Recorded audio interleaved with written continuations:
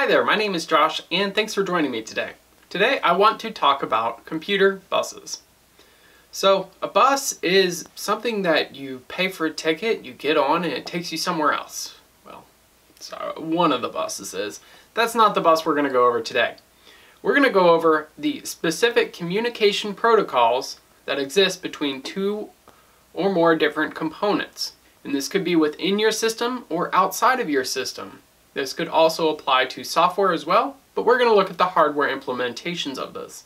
A bus is, put simply, the connection between two devices, and it usually takes place of a copper wire holding a plus and a negative, and then data is put through that signal. But a bus allows a lot of things to happen within a computer system. Now there are three different types of buses I'm going to go over today.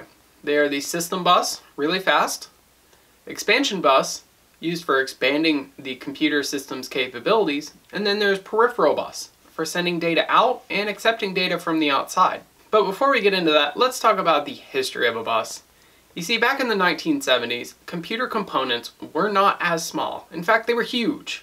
And a cabinet might be dedicated solely to processing, and then another cabinet might be dedicated to hard drive, and then another one would be dedicated to short-term memory and maybe some other I/O operations. The idea is that these were three separate huge components and they needed to be connected in an efficient manner. And they were connected with what was called a bus bar. It was a series of parallel wires all running and everything's all attached together, and it ran on a bar, and it was the back plane of these components that connected everything. This allowed the CPU to fetch something from memory, process it, and save it to the hard drive. So back then, the bus bar connected three separate cabinets of components, and nowadays a bus is much smaller. It connects components within a single board, and sometimes even within a single chip, which is like, whoa, that's cool. So let's talk about system buses. These are the system buses that connect the CPU to your RAM, your CPU to your platform controller hub, also known as a chipset.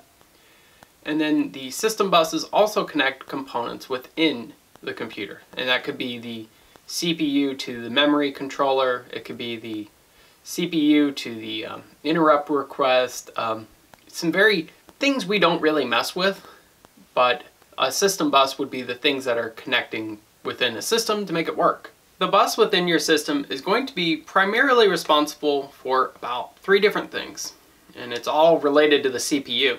So the CPU has to be fed code, it has to find address of memory, and it has to, send out requests for memory, and then it has to accept data. So the control of addition, minus, subtraction, division, multiplication, etc., all the different math stuff your CPU does, the data it manipulates with that code, and then where to put the data or where to fetch the data from. Those are three different things that are very core to any CPU, and that is one of the main purposes of a system bus. So one example of a system bus is called the front side bus. This is the connection between your CPU and the chipset, and for Intel this might be called the Quick Path Interconnect or Ultra Quick Path Interconnect. They've had several different names throughout the years. For AMD it has been historically Hyper Transport, but nowadays we are starting to see AMD Infinity Fabric, and then we are also connecting our AMD chips to the chipset with something called PCI Express, which we'll get into with our expansion buses. These are just some examples within your system. They can tell you a lot about your system, about how data moves within your system and where it goes, how it's moved, how fast it's moved, how much is moved, and really great topics to look into. But for now, all you need to know is that these are system buses, very specific to the motherboard or the chipset or the CPU that you're working with. Generally, the components involved do not change, i.e. the chipset does not change, or the processor doesn't change, or the bus within the processor doesn't change. It's the idea that these are baked onto the board, they're going to allow stuff to move where it needs to go, and in the case of your memory controller, all these paths are burned into the PCB and they connect the processor to the RAM. The next thing I want to go over is an expansion bus. The expansion bus is anything that is going to expand the capabilities of your motherboard or your computer system. And that could be adding a hard drive. Maybe you're adding a hard drive over the SATA bus. Maybe you're adding a graphics card and you put it in the PCI Express bus. Or maybe you're adding a solid state drive and you're adding it to the M.2 bus. These are all buses within your system that are designed to expand the capabilities of what it can do. Now these have historically been used to add sound cards, network cards, and graphics cards. These were things that didn't necessarily ship with every computer back in the 1980s or 90s, but these expansion buses allowed that to just be popped in and it works.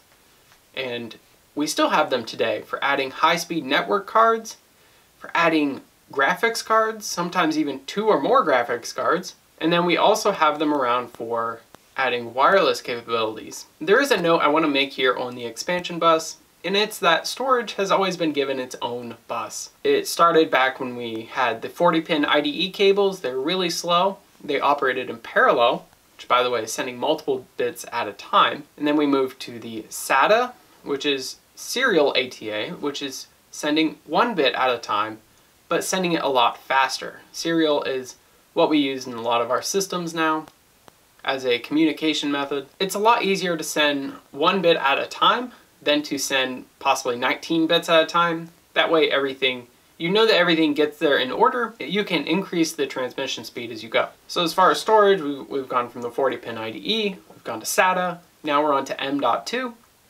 It is a really fast port and it allows for PCI Express lane speeds, which leads us to our next expansion bus. PCI Express. It's been around forever. It is the successor of the PCI bus and is the successor of the ISA bus. So those are the 2 major expansion buses within your system. Probably more than you want to know. Anyways, let's go on to peripheral buses. So the last type of bus within your computer is called the peripheral buses. This will include our well-known, known and favorite, the USB. This is the Universal Serial Bus. This is a standard form of communication that we tend to use for literally everything nowadays. There's USB mouse, there's USB keyboard, there's USB webcams, there's USB flash drives, there's USB microphones, there's USB, and it goes on. USB is a great example of a peripheral bus. Other examples of a peripheral bus are any displays that you connect. This can include HDMI, VGA, DisplayPort. All of these are ways in which video is outputted from your system. Another peripheral bus is Gigabit Ethernet. Maybe you're sending out audio. And maybe you're just old school and use a serial port or a parallel port to connect your old printer. I wanted to make this video to explain just what a bus is, and maybe in some later videos we'll go over and really tear apart some specifications such as USB or PCI Express, or AMD's Infinity Fabric is a really hot one right now. Maybe in future videos we can go over that and try to understand those more.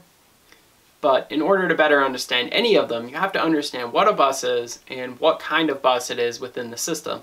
Is it a part of the core system high-speed communication system bus? Is it a part of the expansion bus designed to expand the capabilities of the system? Or is it a peripheral bus for accepting or receiving data outside of the system? I hope this has taught you about buses. Thank you for your time. Please like, subscribe. Thanks for watching. Bye.